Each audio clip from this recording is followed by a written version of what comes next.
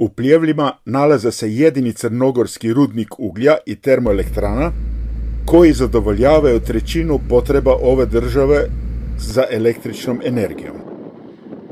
Da bi mogli stalno proizvoditi električnu energiju, treba stalno dostavljati ugalj u termoelektranu. Ugalj se kopa u otvorenom kopu, zbog čega je potrebno stalno odvoziti otkrivku, materijal ispod koga leži ugalj, kao i sam ugalj. Za sve unutarnje prijevoze u rudniku služe damperi, veliki kiperi koji odjednom prevoze i više od 130 tona materijala. Riječ je o ogromnim količinama. Godišnje u Pljevljima iskopaju oko 1,5 milijon tona uglja, a zato treba odvesti 3,87 puta toliko otkrivke. Zajedno to iznosi više od 7 milijona tona tereta. To tek pokaže pravo značenje dampera.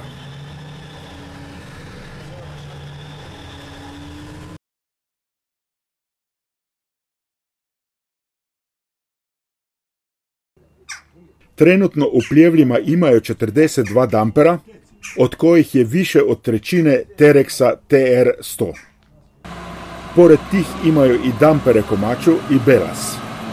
Najsnažniji su belazi koji odjednom mogu prevesti do 136 tona materijala. Prije su vozili sa damperima perlini, za koje još postoji mogućnost remontovanja. Za nas su pripremili Terexa 100.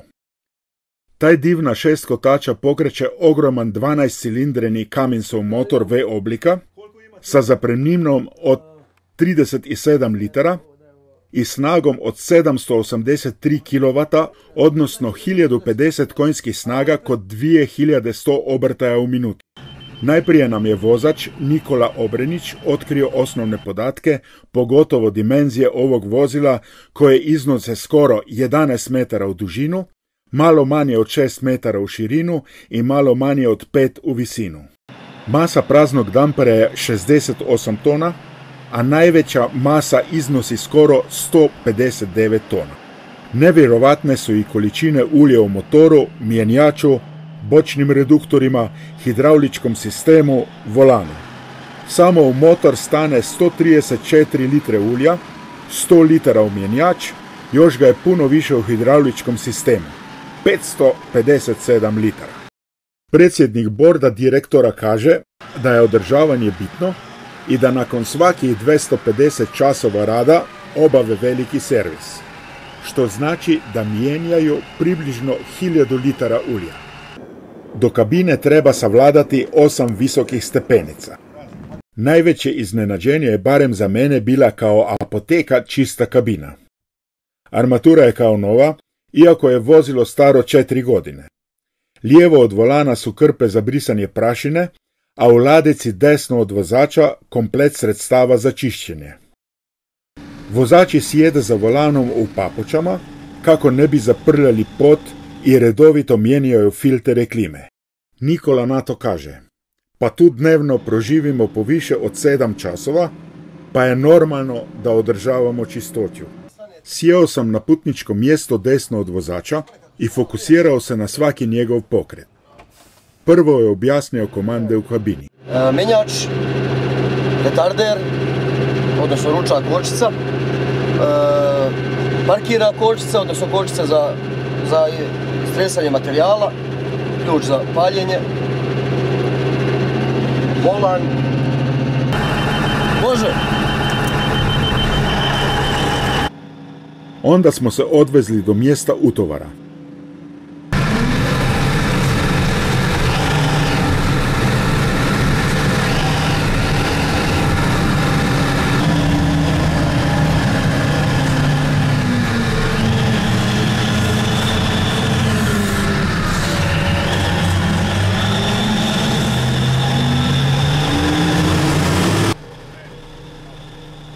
Tamo smo bili treći po redu, poslije Komačoja i Terexa broj 35.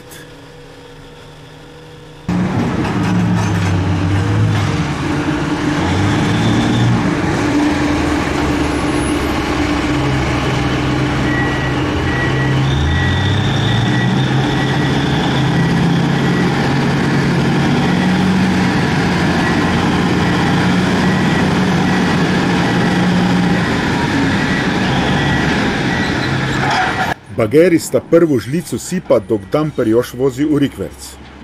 Još 2 ili 3 i već se opet vozimo.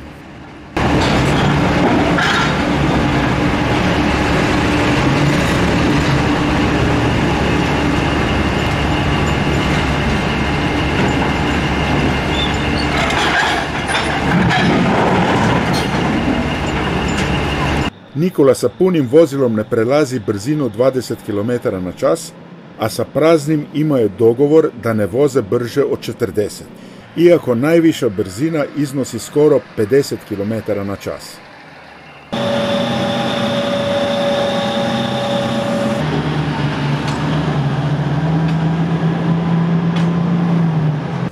Motor ima 2 turbopunjača. Jedan radi stalno, a drugi se uključuje samo u slučaju potrebe po većoj snazi. Snagu do kotača odlično prenosi 6 stepeni Allisonov mjenjač, a stalno se koristi retarder. Potrošnja goriva od 55 do 60 litara na čas na prvu se loptu čini velika, ali ako uzmemo u obzir da Terexi prevoze 90 tona tereta odjednom, više nije tako strašno. Rezervoar od 1275 litara dovoljan je za jedan dan.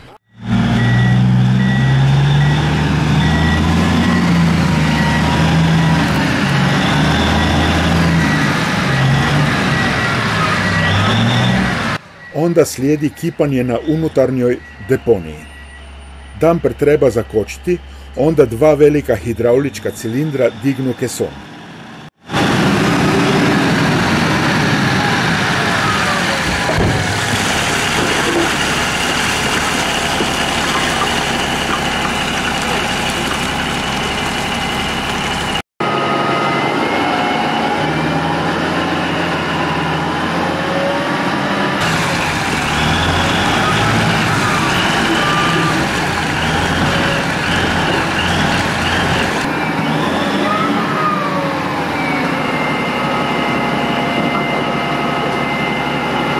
Držim se.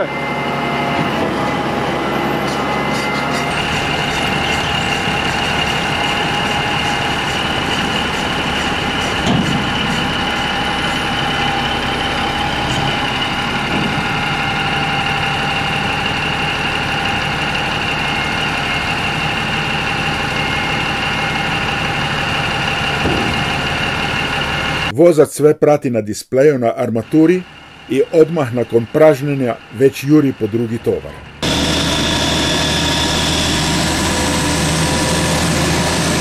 Ali ovaj put bilo je drugačije, pošto je Nikola meni prepustio volan.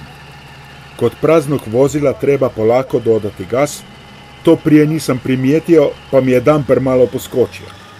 Kako ne bi kad se ispod vozača krije više od 1000 konja. Nakon toga išlo je bez problema, naravno uz Nikolinu pomoć.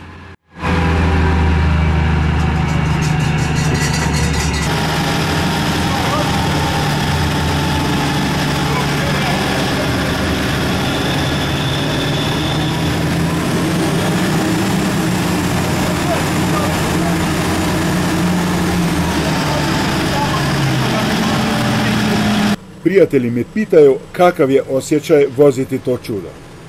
Ja im odgovaram, nešto između vožnje velikog traktora, kamiona i manje kuće. Transportni putevi u rudniku su široki, a široki su i damperi, pa se ne mogu svugdje susretati.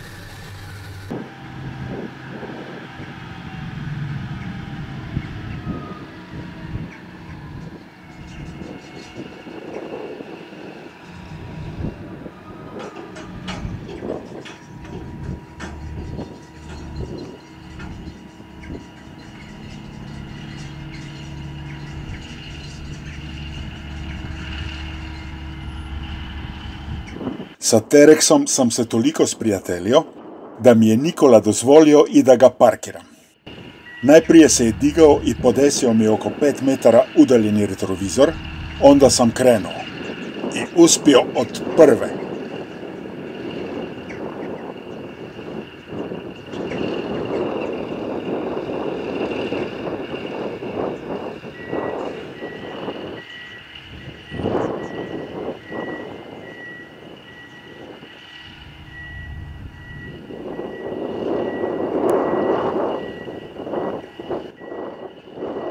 Do duše sam išao polako i malo muzao s volanom,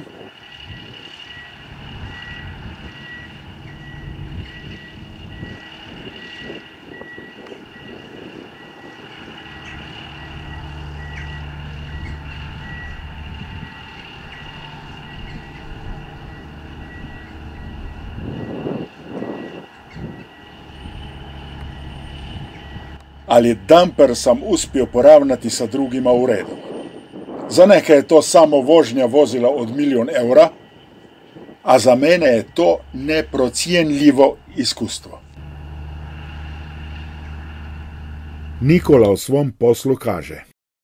Pa radim već 4,5, skoro u februaru će biti 5 godina. Počeo sam sa 23, nepuno 24 godine. I što se mene tiče, ja obožavam svoj posao i svoje radno mjesto. Prezadovoljan sam. A ja zaključujem sa riječima Pavle Vujisića iz filma Ko to tamo peva. I tata bi, sine.